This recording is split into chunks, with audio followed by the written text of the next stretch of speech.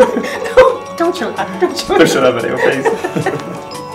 A young carer is somebody who's aged between 8 and 18 who has a substantial caring role within the household.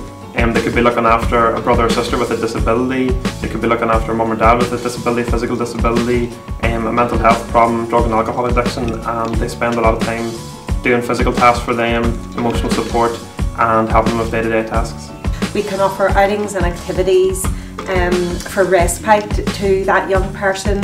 We can offer some one-to-one support around their caring role, chatting to them if they have any fears or worries or want to know a bit more about the person, the illness that the person has that they're looking after. Because they've been doing in a caring role for as long as they can remember, it's just part of their normal day life. So it's about just reassuring them that, you know, there is a support out there for you. You know, we can offer you support, and you are not the only young person that has a caring role. You know, once you come along to our project, you will meet loads of other young children. Your money goes to the 45-minute conversations that we have with young people, where they, you know, open up about their feelings and what it's like to be a young carer and actually ask for the help.